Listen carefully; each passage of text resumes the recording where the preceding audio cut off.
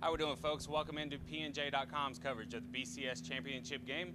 We're here in New Orleans. I'm Jason Blakeney. With me is Bill Vilona. And Bill, the guys were pretty close to the vest today.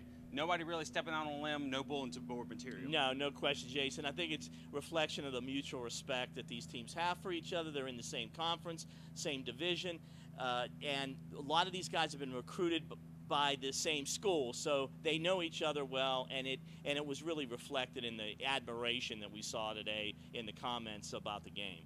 Yeah, and maybe a little of that too. These guys have already seen each other once this year.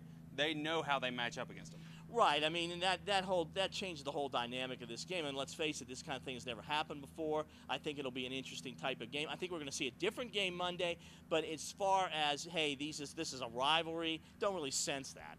Yeah, and you know, it's Thursday, Bill, and these guys, they weren't in here joking around.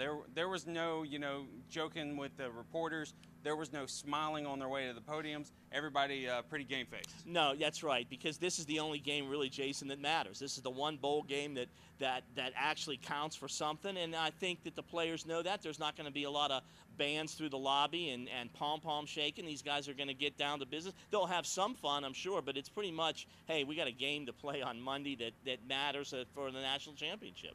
That's right, and Friday, media day for both teams. Alabama will go first, LSU second.